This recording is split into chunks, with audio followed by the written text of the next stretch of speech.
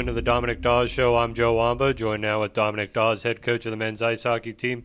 And, Coach, you guys take a long road trip up to SUNY and to Brockport, SUNY Geneseo and Brockport. First of all, first program shutout in program history against Brockport. Talk about that. Yeah, no, the Friday game at Brockport, that's probably the one. I mean, obviously we won 1-0, but in terms of defending, I thought one of our better efforts of the year. And obviously, again, we came away with the shutout, but I think the shutout was a big reason for the shutout was eliminating their second and third chances.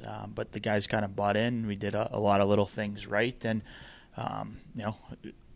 reap the benefits of it. I mean, you don't really see too many 1-0 games out there these days, but it was just that kind of night. We took advantage of a chance, and that's kind of all we needed. Yeah, it was a really strong effort defensively. Another solid performance again against Geneseo. It was 6-2, but still some positives to take away. Yeah, I mean they were a good team. They're a top 5 team in the country. I thought first 30 minutes of the game we played well. It was 1-1 at that point, and then I think they started to take it to us after that. A couple unfortunate bounces on our side of it, and I think mentally we got kind of a little bit off track. But for us, I think it was good to see just the habits of a team that over the past 5-6 years has been to a couple Frozen Fours and has consistently been at a high level.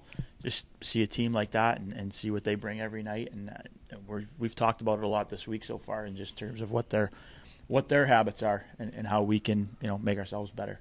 And it's the beginning of a long stretch of road games against the SUNY schools. Yep. You're traveling to Potsdam this weekend and then followed up with Canton. Talk about how important playing, spending the quality time at home to practice is going to get you ready for these games. Well, I think the nicest part about this point of the year is the focus is on hockey.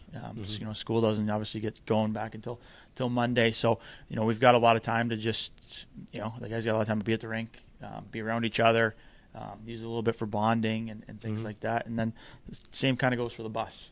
When you're on the bus together for 8 hours at a time, I think it's a good experience for the guys. I think it's where teams are made in terms of some of the relationships and things like that. So getting on the road and getting after it is always fun. Definitely learn a lot about each other and then about the college game when you're on the road so much. For sure. And I mean, we're in a stretch now. This is the second week of 4 in a row.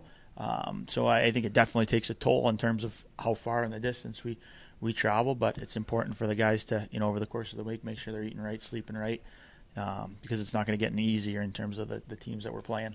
Well, Coach, we wish you the best of luck in this stretch of tough games and road games, and safe travels to you. Thank you. He's Dominick Dawes. I'm Joe Wamba, and this has been the Dominick Dawes Show.